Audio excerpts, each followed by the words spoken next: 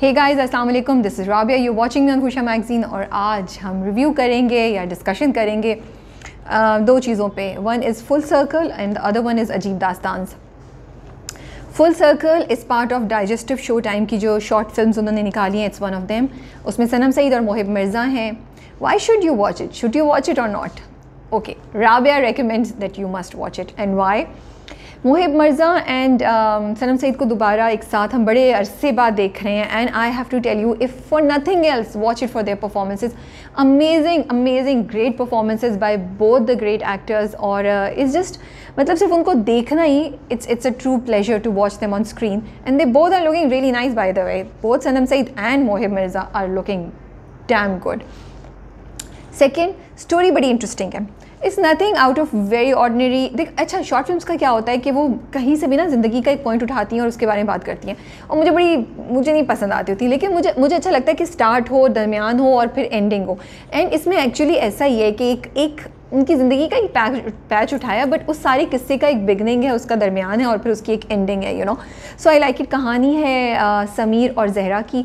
उन दोनों का लिफ्ट में वो दोनों होते हैं। स्टोरी ऐसे स्टार्ट होती है, मूवी ऐसे स्टार्ट होती है कि वो दोनों लिफ्ट में हैं और लिफ्ट का एक्सीडेंट हो जाता है, एंड दे बोथ उन दोनों की अपनी याददाश्त जो होती है वो खो जाती है। अब आगे पूरी इस कहानी ये है कि वो कौन है, उनका रिश्ता क्या है, वो एक दूसरे को डिस्कवर करते हैं। Why were they in that lift, क्या हुआ था, और आगे क्या होगा, और क्या उनकी याददाश्त वापस आ जाएगी या नहीं आएगी। So through out the story जिस तरीके से कहानी सुनाई गई है, जिस तरीके से कहानी को बताया गया है, वो बड़ा इंटरेस्टिंग है। वो आपको होक्ड रखता है। आप सोचते रहते हैं कि अच्छा आगे क्या होगा, आगे क्या होगा। इट्स नथिंग लाइक कि इसमें बड़ा एक्शन हो रहा हो या इसमें बड़ा हैपनिंग हो। It's a very medium paced film, लेकिन स्टोरी टेलिंग इतनी इंटरेस्टिंग है। फ्लैशबैक्स को थोड़ा सा दिखाते हैं और एक्टिंग इतनी ज़बरदस्त है कि आपको मज़ा आता है देख के। दो कैरेक्टर्स हैं और 2 कमरों में शायद शूट की है, 2 या 3 कमरों से ज़्यादा नहीं दिखाए हैं, बट इतनी इम्पैक्टफुल है और इतना मज़ा आता है उसको देख के। Cinematography is amazing. I mean aesthetically आंखों पे प्लीजिंग है टू देखना, आपको मज़ा आएगा। I just loved watching it. और मैं तो बड़े टीवी पे देख रही थी, मुझे बहुत मज़ा आ रहा था। सो एक्टिंग, कहानी बड़े मज़े की है, इंटरेस्टिंग कहानी है, बहुत मज़े की तो I won't see, but interesting कहानी है। पिक्चराइजेशन, सिनेमाटोग्राफी बहुत अच्छी है, और कहानी को जिस तरीके से बताया गया वो बड़ा अच्छा है। अच्छा, अब थोड़ा सा स्पॉइलर अलर्ट है यहाँ पे। बड़ी इंपॉर्टेंट मैसेज दे रहा है ये फिल्म, मुझे ये बात अच्छी लगी। इट्स अबाउट रिलेशनशिप्स, कि रिलेशनशिप जो होती हैं वो कॉम्प्लिकेटेड होती हैं और वो हार्ड होती हैं और उन पे काम करना पड़ता है, उनको टाइम देना पड़ता है। और मोहिब मिर्ज़ा के कुछ डायलॉग्स हैं वो मुझे बड़े अच्छे लगे, क्योंकि आई फाउंड कि अक्सर ये होता है कपल्स में या कोई भी रिलेशनशिप हो तो थोड़ा से बाद you give up, you think कि बस आगे इसका कोई फ्यूचर नहीं है, और फिर आप that's where the movie talks about full circle, if you go back to point A and try to remember कि आप इसमें क्यों आए थे, और अब वो बातें जो अच्छी जो आप भूल चुके होते हैं उन्हें याद करने की कोशिश करें, उन्हें दोबारा लाने की कोशिश करें, तो कभी कभी रिलेशनशिप्स वर्क भी कर जाती हैं। एंड आई लाइक इट कि वो एक पॉजिटिव मैसेज दे रहा है, क्योंकि मोहिब का कैरेक्टर कहता है कि मैं तो यहीं हूँ और अंधेरा तो मेरी भी ज़िंदगी में है। तो I love these dialogues, I love the message that this movie was giving. उसके अलावा मुझे एक और बात बड़ी अच्छी लगी, वो एक्टिंग वाइज मैं मेंशन करना चाहती हूँ कि सनम सईद का जो कैरेक्टर है उसकी याददाश्त खो जाती है, तो you actually feel that she is lost, अच्छा, एक और बड़े मज़े का है, वो दोनों एक दूसरे को डिस्कवर कर रहे हैं और उनकी जो ऑकवर्डनेस है, इधर से आके एक दूसरे के टकरा रहे हैं, वो इतना नेचुरल है एंड इट्स सो क्यूट। सो मुझे ये लगता है कि जब आप ये मूवी बंद करके उठेंगे ना, तो आप सोचेंगे कि यार मज़ा आया मुझे देखकर। I enjoy watching it, so it's a very pleasant experience, that's what I would say. It's nothing कि बहुत सुपर डुपर हिट हो जाएगी या बहुत एक्साइटिंग स्टोरी होगी या बड़ा मसाला होगा और बड़ा एक्शन होगा, ऐसा कुछ भी नहीं है। It's an overall very soothing, Kameng, aesthetically pleasing, ज़बरदस्त इसमें एक्टिंग और डायरेक्शन है। So I feel it's a must watch. You must watch it. The movie has already crossed 1.2 million views, and I'm sure it will catch more. And of course, to just see both of them I think it's a true मतलब उसका अपना मज़ा है। तो ये थी full circle पे छोटा सा रिव्यू एंड रिकमेंडेशन। अब हम बात करते हैं अजीब दास्तान्स की। सो अजीब दास्तान्स जो है वो बॉलीवुड मूवी है which is a collection of 4 stories, actually 4 shorts movies, and Netflix पे आई है। अच्छा, अजीब दास्तान के मैं रिव्यूज़ पढ़ रही थी तो बड़े ना मिक्स रिव्यूज़ आए हुए थे, लोगों ने काफ़ी बैशिंग भी की हुई थी। मुझे पर्सनली बहुत मज़ा आया देख के। अच्छा, मैं डिस्क्लेमर देना चाह रही हूँ कि इट इज़, आई थिंक इसकी रेटिंग 18+ है।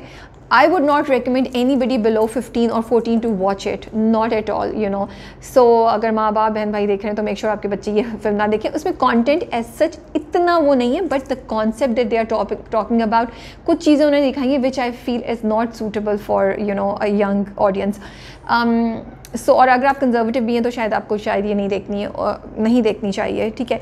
अच्छा, मुझे कहानी इसलिए इंटरेस्टिंग लगी है कि अगर आपने अल्फ्रेड हिचकॉक की स्टोरीज़ पढ़ी हैं या देखी हैं या फिल्म्स देखी हैं ना, तो थोड़ा बहुत वो फ्लेवर आता है, सस्पेंस है, थ्रिल है, it surprises you each and every story. It's not like the regular stories, you know. It's नहीं है कि कहानी चल रही है मोहब्बत की तो उसमें हीरोइन के दरमियान कोई समाज आएगा और फिर वो मिल जाएंगे और फिर गाने होंगे, ऐसा कुछ भी नहीं है। हर शॉर्ट स्टोरी का अपना एक मकसद है, एक थीम है, और उसमें कुछ ना कुछ ऐसा होता है जो आपको सरप्राइज़ कर देता है।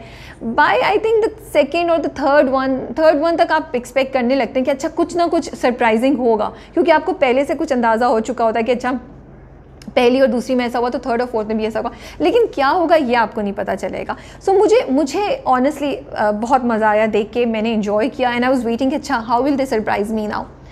एक और इंटरेस्टिंग बात यह है कि सबकी performances are amazing. I mean there is कॉन्कना Sen, there is Aditi Rao, there is Manav, there is Shifali, और जिन लोगों के मैं नाम भूल रही हूँ तो I am sorry, but amazing performances bye all the actors.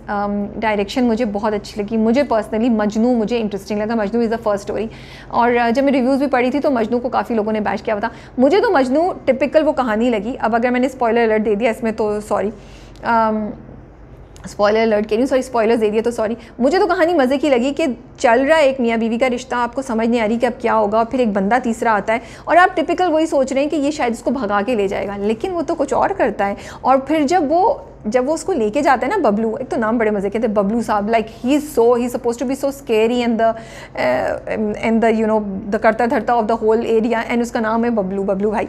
सो बबलू भाई जब उनको लेके जाते हैं राज को अलहदा, तो मैंने कहा शायद उसको पता चल गया है कि राज क्या कर रहा है और ये राज को कुछ करेगा, लेकिन बबलू भाई ने तो वहाँ हमारे ऊपर बम फोड़ा, हमें एक सरप्राइज़ दिया। और फिर राज, अब मैं सोची थी अब ये राज क्या करेगा, और राज तो उनसे भी तेज़ निकले, उन्होंने जो गेम खेली। सो वो जो पहली मूवी थी और कहानी थी वो बिल्कुल ऐसी थी जैसे आप सिनेमा में जाएं and you will be like shouting for the hero heroine and clapping, and आप खुशी में नहीं होते और आप बोलते हैं हाँ विलन पिट रहा है, यही होना चाहिए। तो मुझे बहुत मज़ा आया। मे बी सॉरी, मेरा शायद इंटेलिजेंस लेवल इतना नहीं है या मैं बहुत टिपिकल ऑडियंस हूँ, मुझे वो देख के पहली कहानी बड़ा मज़ा आया। मैंने कहा अच्छा ये इन्होंने मुझे सरप्राइज़ किया, आगे क्या होगा।